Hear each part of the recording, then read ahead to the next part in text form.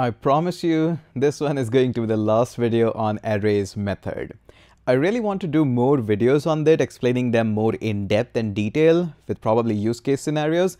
But right now, I'm going to go this one as last one because we need to cover other topics. We haven't touched object here. We haven't touched loops yet. So we got a lot of things to cover up. So this one is going to be the last one, but slice and splice, these are very common one which we use, and very confusing one, to be honest, and a whole lot of people get misinterpreted that how they're going to work. Before we move forward, say it along with me. Whenever you're passing up a range, the first value, which is the start point, is always inclusive, and the last value or the end range is always exclusive. Means whenever we are saying that start from position number 2 and end at position number 5, the 2 value is going to be inclusive. It will be included. But the value 5, this is where the range ends, so that is not going to be included. So keep that in mind. Okay. Moving forward, let's just go ahead and log these users. I've got a few users, and of course they are from my website learncodeonline.in, and they are real users, real paid users from my website.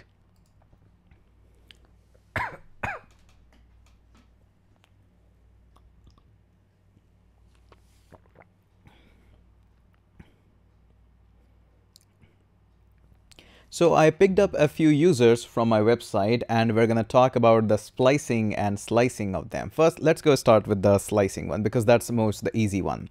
So we're going to simply say users, and we want to take a slice out of it. So how does the slice actually works? It's very easy to see that slice is almost like slicing of the birthday cake and you take the chunk out of it.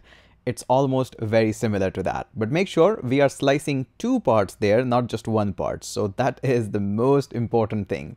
A birthday cake can be cut out in a variety of ways. We're going to see that here. The most common one is slicing it in 2 parts and taking that chunk. This is how it works in a regular use case scenario. For example, I'm going to say start at position 1, end at position 3. So what's going to happen? It's going to start at position 1. So this is 0. It's going to start at here. So 1, then 2, then this is 3. So this is not going to be included. Remember, I told you the range, the end value is exclusive. So we exclude that and we come back here. So that's what going to be the result of this slice 1, 3. So go ahead and save this and let's run this one, and we get the same result. Tim and Ton are included in the slicing portion of it. And that's the most important thing. If I just move my range a little bit more, so notice what's going to happen. We're going to start from 0. Nope, that's not. Start from 1. So 1, 2, 3, 4. 4 is exclusive. We come back here and we say this time Tim, Ton, and Sam are the part of it. So let's just go ahead and run that. We see exactly that. The thing actually becomes a bit more confusing when somebody comes up and just pass on 1 value in the slice. Very common thing. All programmers do it a lot. But now notice what's going to happen. Now this is something different. So in the slicing part, we have sliced off when we are just providing a start range. We are not picking up the things, but whatever we are cutting it out, we are just dropping it off. So almost like that. So notice when I say 1, that means Ted is being sliced, but this time this is being sliced off and rest of the values actually comes in. Very common scenario, very common practice, and people do it a lot. And sometimes when people mix it up something with the things like a users dot length and -1, something like this, then it becomes whole crazy aspect that what actually he's trying to do. But if you know these methods, it's going to become much easier in that case. So I'm going to flip it up back to something like 1 so that you get the point. Okay, this is the most easy one, the slice. The splicing is actually a bit different. Let me show you that and show you the confusing part actually. So we're going to say users, and actually let's hold that into a value. So we're going to say const. Again, const variable, we have seen them a lot.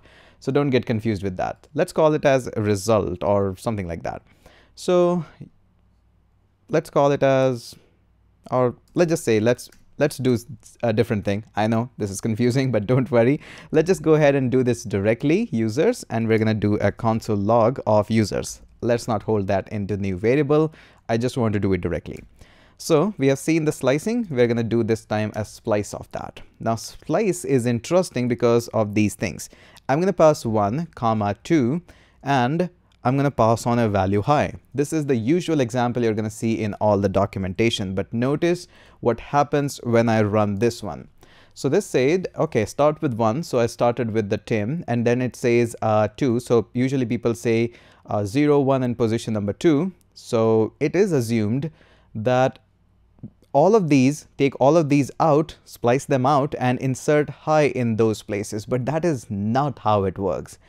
The first value is actually a start value, but the second is not the end position. It is the count value in this case.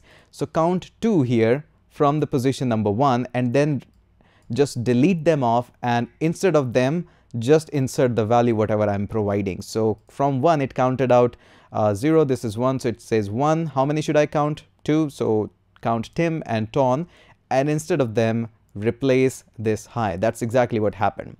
This gets much more clear when I say 1 comma 3 and run this again.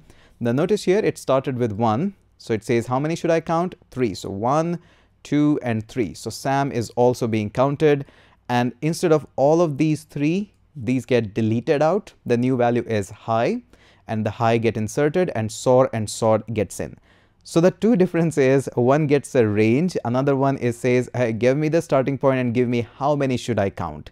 And this is the most confusing point between the slice and the splice. But there's a little bit more interesting. I can go ahead and say bye. Now what's going to happen, notice this one.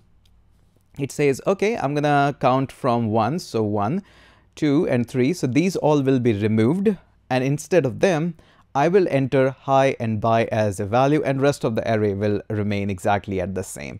So yes, you can pass on as many values as you like. So remember this, in the slice you pass on a range, start value and end value, and it slice it off. If you just pass on one value, that's act as a kind of a slice off.